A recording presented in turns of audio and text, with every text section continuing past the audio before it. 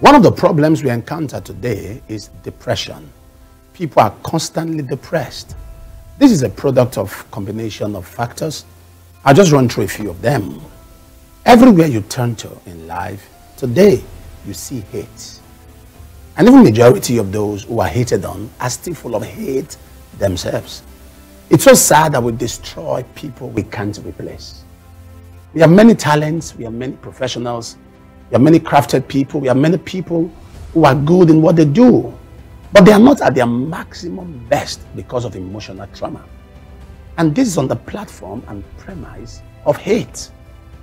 I say to you today, no matter the hate you have experienced, refuse to break down. Haters are a reflection of themselves, not you. If you die today, haters won't feed your family. They won't console your parents. They won't care for your siblings.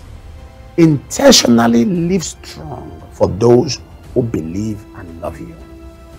You must refuse to fall and make your haters feel they have achieved something. If you feel naturally, they will feel it's their predictions that have come to pass. Focus on the united majority that loves you and not the divided majority that's hating on you. Stop seeking approval. To continually seek validation is to constantly live in depression. Also avoid close-range bad energy. Greatness attracts trouble, good, bad, all kinds of people. Don't hang around people who can't keep old friends, or else you will soon be dropped, just like they dropped others.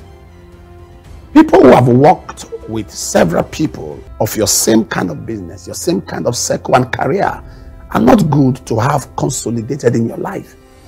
Because to them, you are just another passing phase, an opportunity for returns. Don't you ever forget this. Don't let them destroy you because they cannot replace you. Someone is happy that you are still here. Stay strong for that person. My name is Suleiman. This is how I see life.